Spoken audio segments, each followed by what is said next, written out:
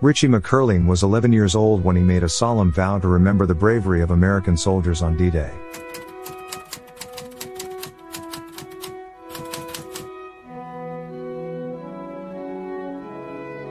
On June 6, 2014, the 70th anniversary of D-Day, Richie and his father Richard McErlean Jr. visited the Normandy American Cemetery and Memorial.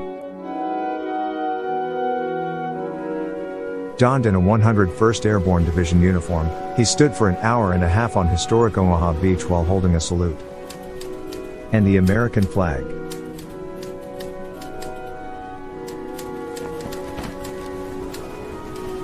A video that his father had shot went viral, and he soon was known as the Saluting Boy of Omaha Beach.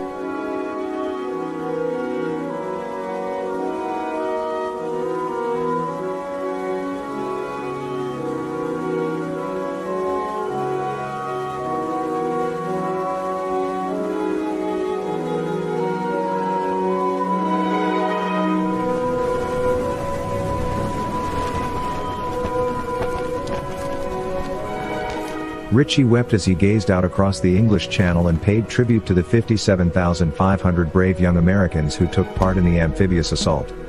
Of those, 2,501 died. Many of them were laid to rest here.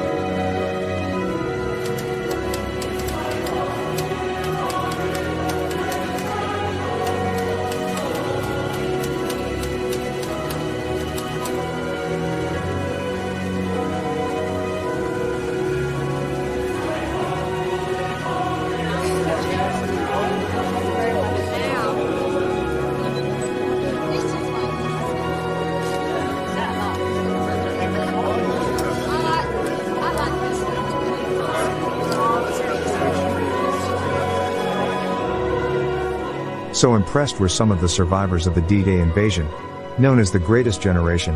They greeted Richie and thanked him for remembering their sacrifice.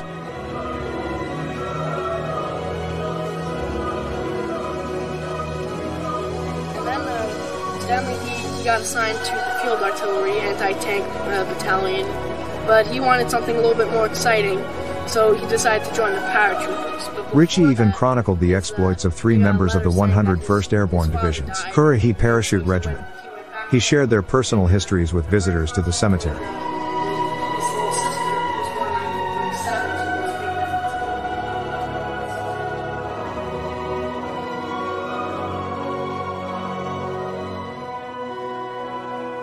Then something remarkable happened while he stood in silence on Omaha Beach. A lone trumpeter joined him in his vigil.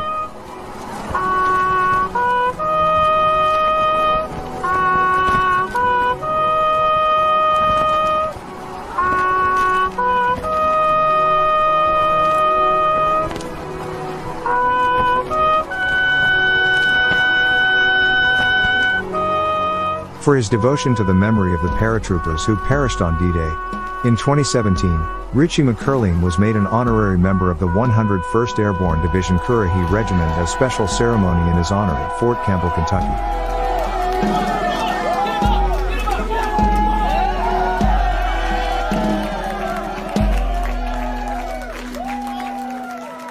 Learn more about Richard M. McErlean III and his Project Vigil at projectvigil.com.